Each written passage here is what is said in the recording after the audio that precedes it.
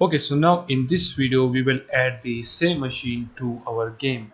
For now, as you can see, we just only have this main camera. Okay, so we want a CineMachine that will follow our player around the environment. Okay, so for that, if we click on window and then package manager, and then right here change this package from in project to Unity registry, and then in here you can search for CineMachine, or else you can just simply click on this 3D character and animation, and then right here you will find this CineMachine package, or else, as I told you, you can search right here for CineMachine, as you can see.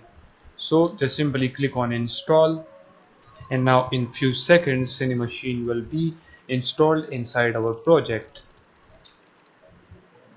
So as you can see, it has been added. Now you will notice that we don't have the CineMachine right here. This is because the CineMachine has been updated and they moved the CineMachine to this game object. So just simply click on game object, and right here you will find different CineMachine cameras. Okay, but we don't need this camera because I have already designed two cameras for my player. So this is the zip file. You can just go ahead and download this, and after downloading it, extract it, and this will give you this folder. So first of all, in the assets, let's create a new folder by the name of prefabs, and now inside this prefabs folder we will simply drag and drop this. And after doing that, if we click on aim CineMachine, and then we have this third person CineMachine.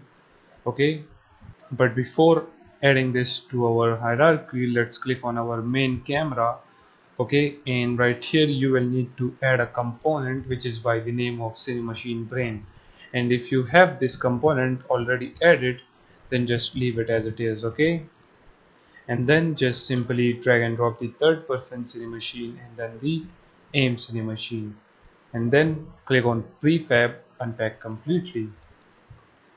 Now the third person CineMachine priority level is 10 and the aim CineMachine priority level is 9. So this main camera will show us the third person CineMachine, as you can see right here. Now if you check it in the game view, as you can see, it has been following the third person CineMachine. Now we want both of this third person and aim CineMachine to follow our player. So select both of them and then drag and drop the player in the follow, and then right here in the look at, and that is it. So now if we play the game, you will notice that now we will have a moving camera, as you can see right here, but this camera is colliding with this grass or whatever this is, so that's why it is showing this effect. But when our player will be moving, we will fix all of these issues. Okay, so now as you can see, we have a beautiful CineMachine in our game. So with our CineMachine added, catch you guys in the next one.